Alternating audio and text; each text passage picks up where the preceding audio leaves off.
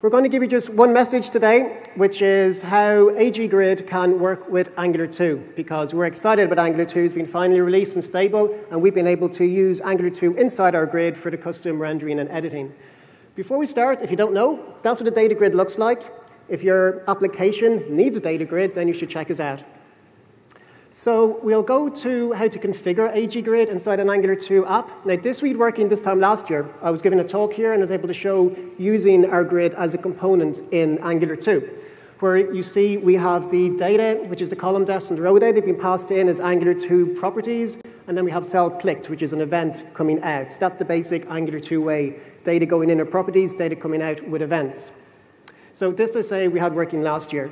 Then this year, we're going to go and put a component inside the grid. So I'll show you what we're going to start with, which is, we're going to show you a simple grid on the web page. We're going to start with this, which is the JavaScript you just saw. Using simple rendering, there's no graphics inside the grid. What we're going to do is stick in an Angular 2 component on the gold, silver, and bronze columns. So this is what the component looks like. There's no dependencies here other than Angular 2. This is a pure Angular 2 component. You can see in the template, we're using Angular 2 directives, which is the ng4, and there's also some data binding there in the style. Other than that, it's just plain JavaScript. Now, I'm going to go to Sean is going to go to the configuration.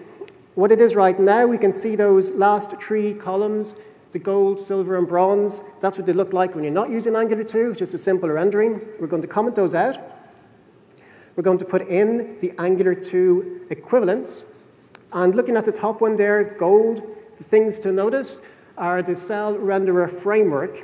The framework the framework word there is key. It's telling our grid that you're going to use Angular 2. You then just tell it the component class name that you want to use. So in here, it's called the start component. And then the module imports, that's where we can tell the component and which Angular 2 modules that your component is going to use. So because I use the ng4, we need to include the common module from Angular 2. So with those changes, we'll go back to the web page. And there we have gold, silver, and bronze done using an Angular 2 cell renderer. So we are the best data grid in the world for JavaScript. If you'd like to come and talk to us, we've got a stand just out there. I'd like for you to enjoy the rest of the conference. Thank you.